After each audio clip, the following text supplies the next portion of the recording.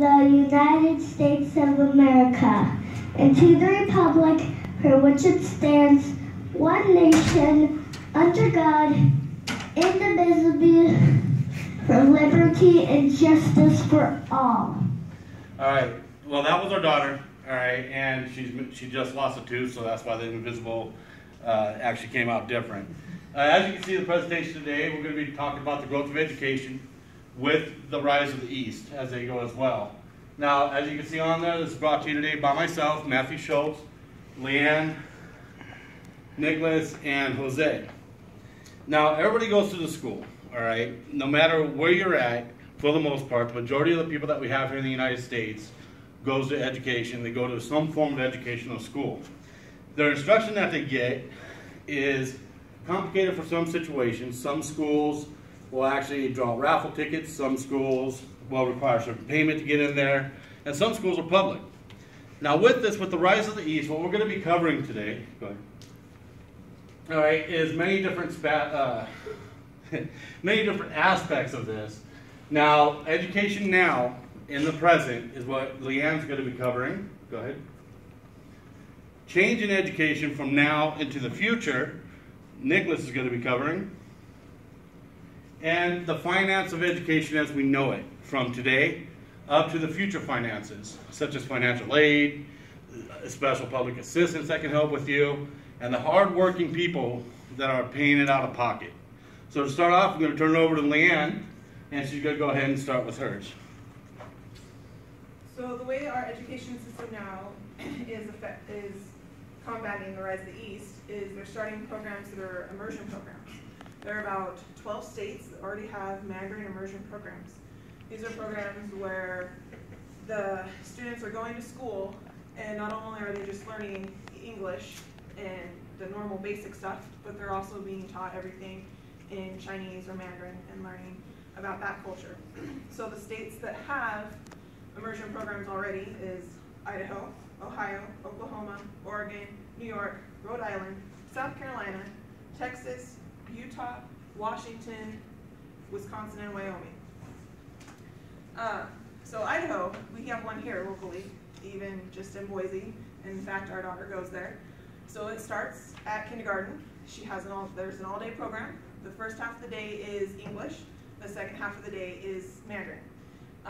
They're supposed to spend all day in the Mandarin class talking Mandarin and learning Mandarin. They haven't all quite got there yet, but they're working on it. So this is a video of kind of the typical conversation between the teacher, Mrs. Zhao, and Annalisa. 张老师你好，好，你今年几岁？安妮莎下午好，张老师下午好。小朋友们数你的10个手指头啊，数1、2、3、4、5、6、7、8、9、10。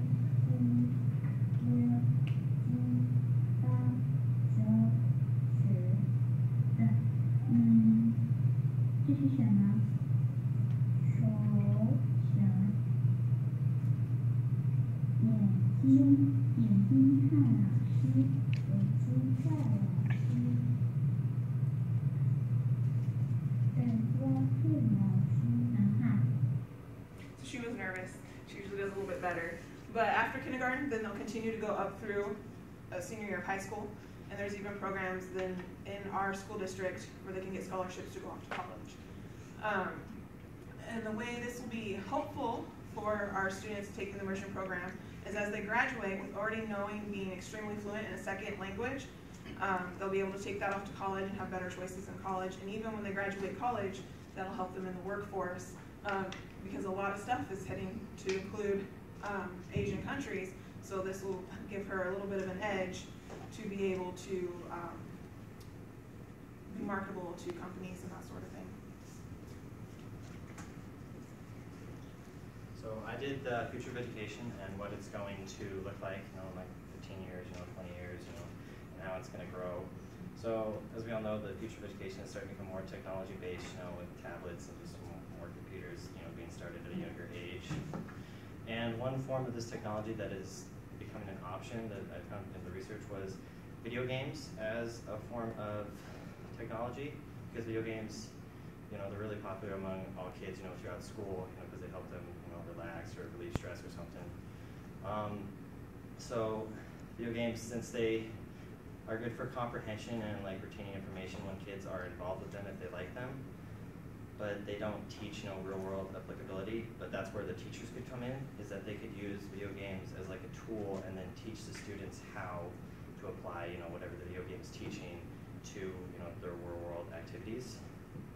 And then another, thing that we're probably going to see in the future of education is more immersion programs, because they're becoming really popular, because learning in 2 languages increases, it's just better for the students, and it helps them in the future because it, they get more of a cultural base with both languages, and it's also good for businesses, that, when they get a job, that they look better and that they can help their business grow, by becoming more international or not. And then, so that's the future of education.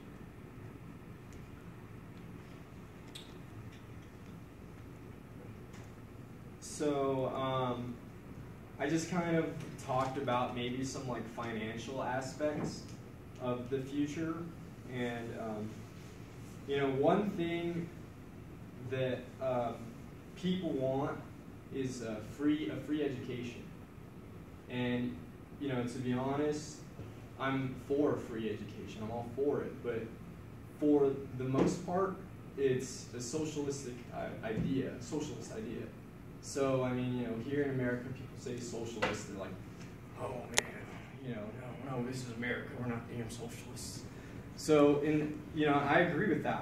I agree with having a capitalist economy, because, I believe in competition.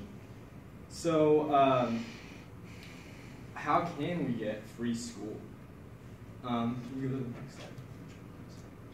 So you mentioned all that. Yeah, and we'll go back.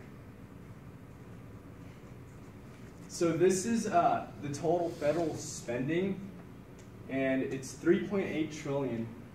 As you can see, a big chunk of it is Medicare and military and Social Security, unemployment, and labor. So unemployment, we shouldn't be giving out so much unemployment to people that don't want to work and stay, at home doing nothing. We can give that money and help teachers get paid more, because as of right now, teachers are making $42,000 a year. That's the average in the U.S., K through 12. And I mean, that's not bad money, but I personally think that teachers should get paid more. And education, look how small it is. I mean, we can take out so much money out of this and take it towards education. And like, we're gonna need more teachers, so maybe free school would be a good idea. Like free community college.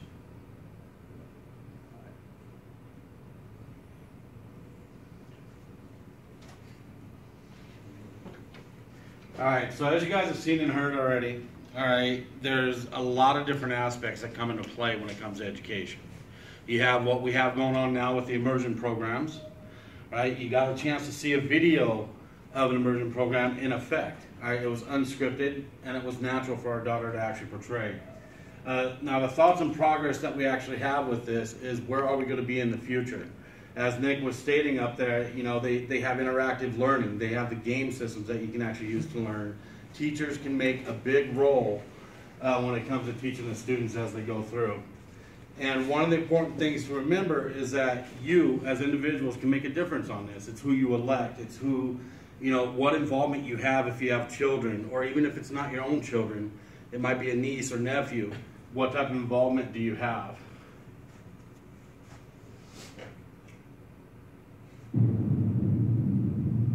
So as you saw there, are you ready for the future?